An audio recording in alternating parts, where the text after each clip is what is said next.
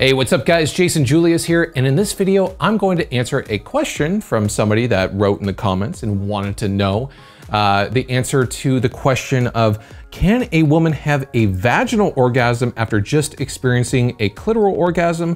The girl I'm seeing doesn't seem to enjoy further non-clitoral stimulation after having a clitoral orgasm, and I think that's a great question. So typically when we think about multiple orgasms in a row, when we look at the different types of orgasms a woman can experience, a clitoral orgasm versus a vaginal orgasm, a clitoral orgasm comes from direct stimulation to her clitoris. And after you stimulate her clitoris, it becomes over-engorged and it becomes overly sensitive, and you don't want to continue stimulating it because it can actually be a little bit sore and it can be a little bit too much for you to continue stimulating it.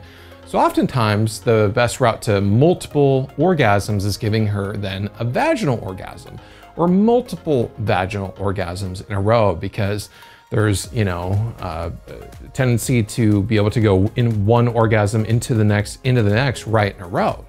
Well, sometimes if you give her a clitoral orgasm and then you go to stimulate, say, her G-spot, a lot of the nerve endings in the G-spot are connected to the clitoris.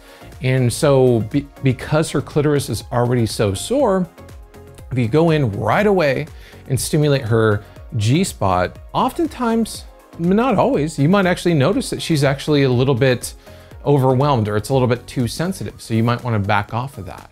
You need to be observant of what she's experiencing. In many experiences, I know that you can stimulate the clitoris and then immediately go in and she'll be very hyper orgasmic, and a G-spot or A-spot orgasm is right around the corner.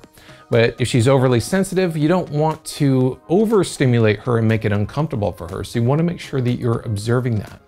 And another thing is, instead of her G-spot, I would go a little bit deeper and go back to the back of her A-spot, front of her A-spot, and stimulate her there and see if you can give her an orgasm via A-spot stimulation, which is going to be a little bit further back just before the cervix. Don't touch her cervix, but just before that, that area is extremely sensitive. Those are the muscles that contract at the time of a vaginal orgasm. So going back there and stimulating those, or that area, is going to probably be a little bit better for giving her a second orgasm after she's already had a clitoral orgasm. So thanks for the question. I hope that answers your question. And if you guys have any questions of your own, please leave them in the comments below. Make sure that you hit subscribe, and I will see you in the next video.